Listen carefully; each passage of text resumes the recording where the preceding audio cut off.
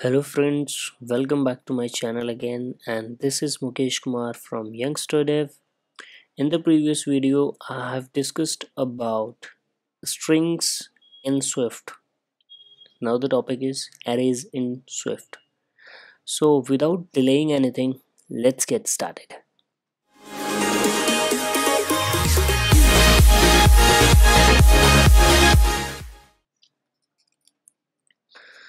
So first of all, how do we define array in Swift?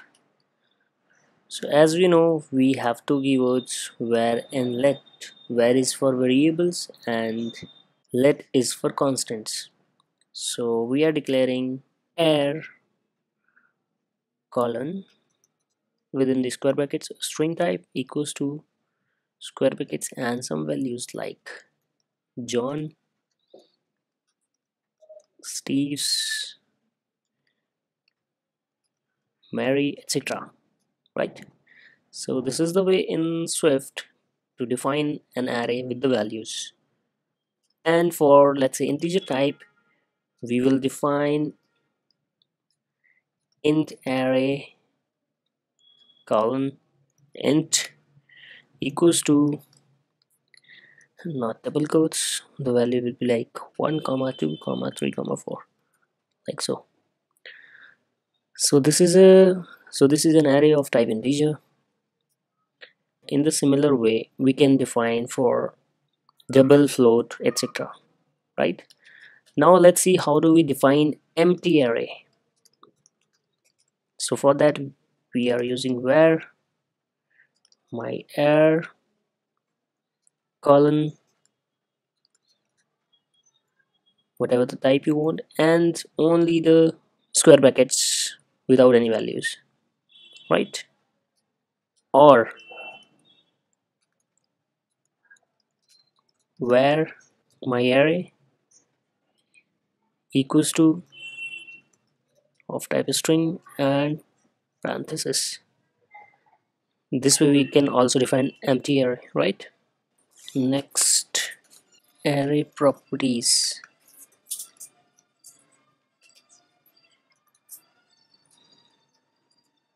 Sorry, first is to check empty case. My air dot is empty. It will return true or false according to its value. Means it returns a bool value. Let's see the result. Yeah, so my array is empty, that's why it is returning true value, right?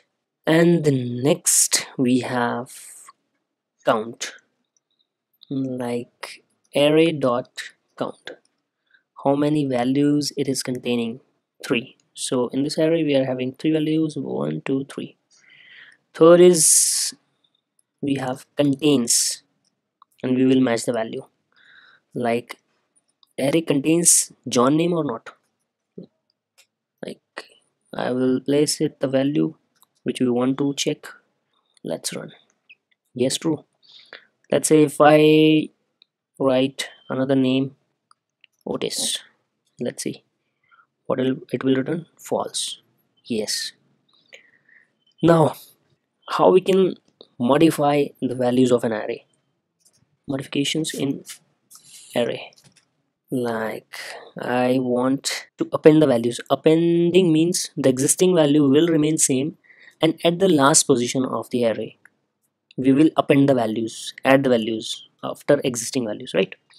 Like array dot append, we have two methods of append. One is new element and the second is the content of, means the sequence, right?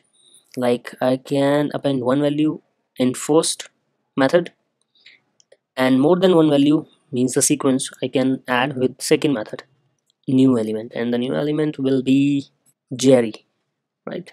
So let's print the values. Yeah, now the values are John, Steve's, Mary, and Jerry. At the end is value is appended, right? So this is our append for single element only, and second will be append content of. Here you can add multiple values like array dot append content of, and the sequence will be like Harry, Stephens, Hudson. Like I can define, let another array equals to these values. I'll cut it and paste it. I can add that another array, and let's run it now. Yeah, this way I can add multiple values. Now the array is with these values: John, Steve, Mary, Jerry, Harry. Sounds good. Sounds like a rhythm. Mary, Jerry, Harry, Stephens, and Hudson. Right? Cool. Now move to insertion. Insertion in array. How can I insert values into an array? Like I want to insert a value at first position, or in the middle of the position, or at the last position. So we have insert functions. So let's see, like air dot insert. Yeah, here we have new element, and with the add position means at which index value you want to add that particular value. So the value is like Jake, and at position 0. So all the existing values will be shifted forward, and at index 0 the jack will be inserted. Let's run and see the values. Let me print array and just print that array. Run it. Yeah. See, my first value was John, Steve, then Steve's, then Mary, Jerry, Harry, Stephens, and Hudson. But I have inserted the value at index 0, Jack. So here is the result, you can see, right? And now at between Mary and Jerry, I want to insert more values. So what will be the position? 0, 1, 2, 3, fourth position. So array dot insert, and the name is Tom here, and 4. Now again print the value. I'm cutting that and paste it here. Now print. Yeah, so between Mary and Jerry the Tom is here, right? And if you want to add multiple values, like you need to add that array, you need to create new array which you want to add with those multiple values, like array dot insert with content of, and collection will be your array, that is another array, and the position will be like randomly I'm selecting 8. Let's see the result. Yeah, so 8th position is 0, 1, 2, 3, 4, 5, 6, 7, 8. 8 is the last.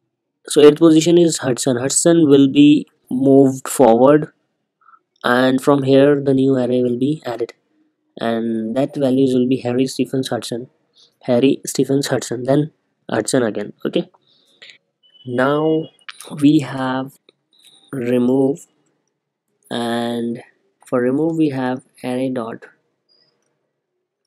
remove, remove all, and remove at.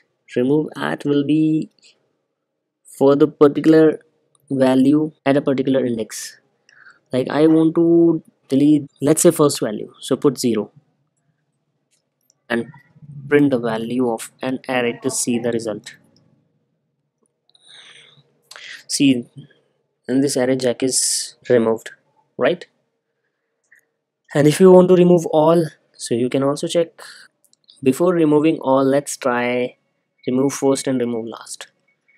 Remove first, and print the value.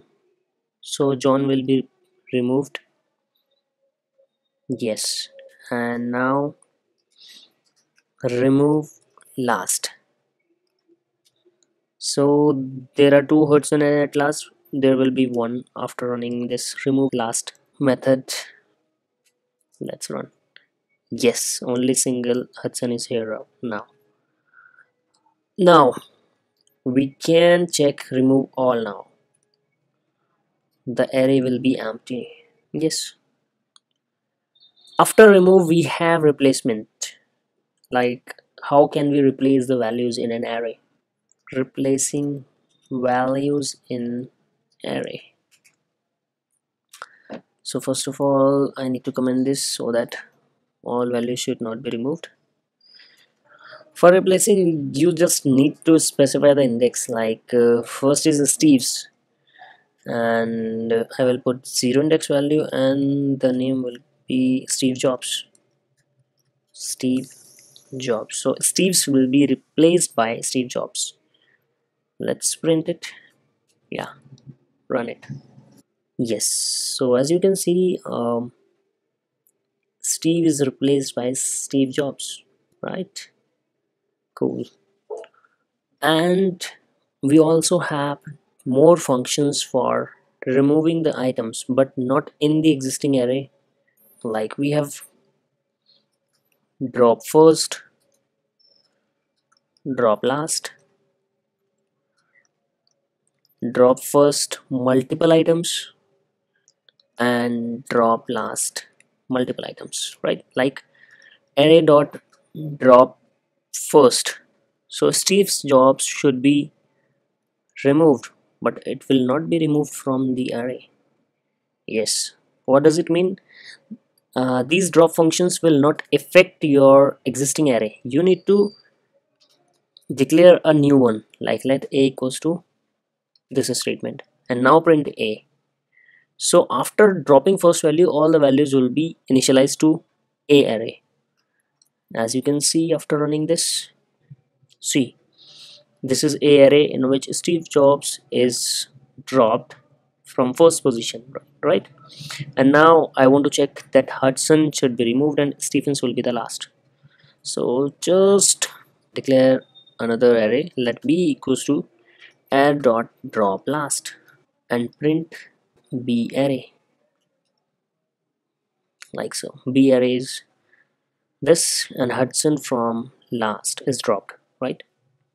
This way it works. And now for multiple values, let's see equals to add drop first with k, means first two elements, first two values should be removed. Let's see the result after printing this. Yes, Steve Jobs, as you can see, Steve Jobs and Mary is dropped. C array is coming from Tom, right? And now Harry will be the last after dropping these two values, Stephens and Hudson. Just write it. Let d equals to add dot drop last with k, means two values, and print it array d. Let's run it. So Harry is the last one, as Stephens and Hudson is dropped from the last. So this is all about array in Swift. There are more functions, but these are the frequent one which will be used so frequently. So I hope you enjoyed this video and learned about array in Swift. If you like this video, don't forget to hit like button, subscribe my channel and share it with your friends who want to learn iOS programming language. So thank you guys. Thank you for watching this video. I will come up with another topic in the next video. Till then, take care. Bye bye. Shapa hai.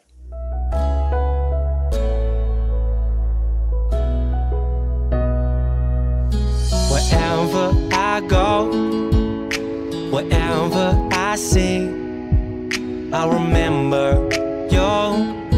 If you remember